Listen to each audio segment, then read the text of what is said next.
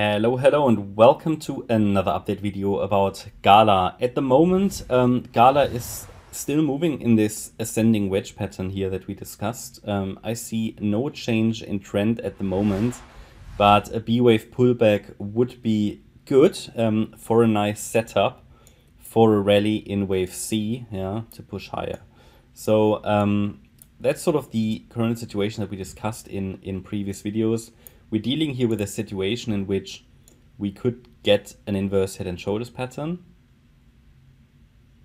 Yeah, that's not a prediction that the right shoulder will happen. It's more like, okay, if it shows, it might be an interesting setup because it is a pullback setup in a potentially new uptrend. A breakout point is still at around about 2.8 cents, 2.85 cents. And the target for a breakout could send us to around about 6.2 cents, 6.3 cents.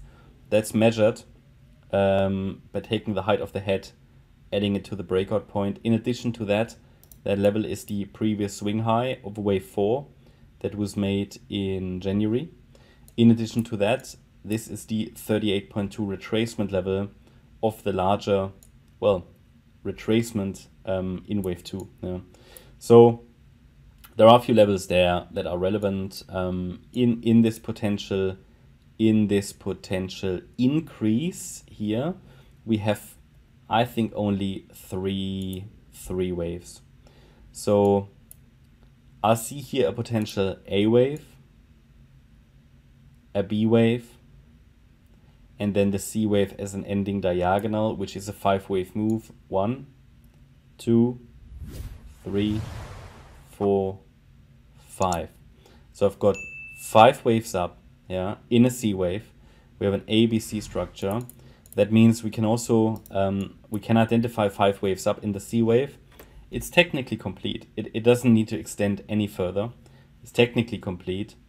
If I am looking here at the length of the A wave and I go to the low of the B wave, then we typically would like to see the 1-to-1 ratio to be reached, and that's actually at 2.8 cents, so just before breaking out.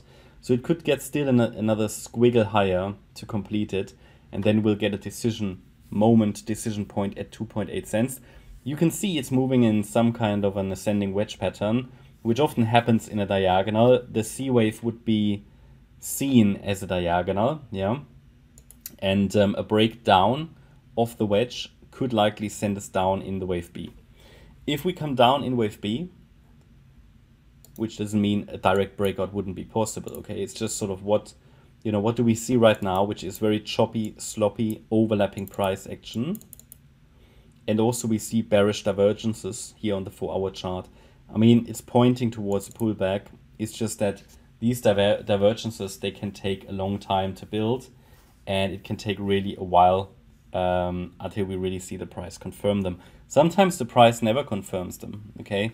And then we don't have a breakdown. So it might just break out directly, but I just highlight you. I want to prepare you for that setup. If it occurs, you might want to act on it. That's up to you. The support area is between 2.02 cents and 1.48. And as long as we're holding the 1.48 cent level, we are still looking for higher prices in wave C.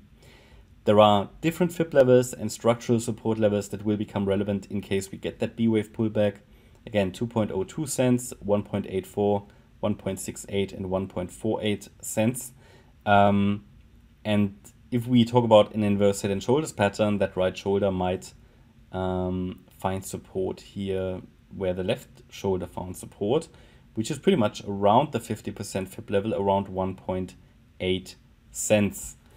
Yeah, that's at the moment my view about GALA. Hope you liked the update. If you did, please hit the like button, leave a comment and subscribe. And if you really like the content, then please check out the channel membership. Also make sure that you follow us on Instagram and Twitter. You can find additional content there every single day, and you can find the links in the video description. Thanks a lot for watching. Bye-bye.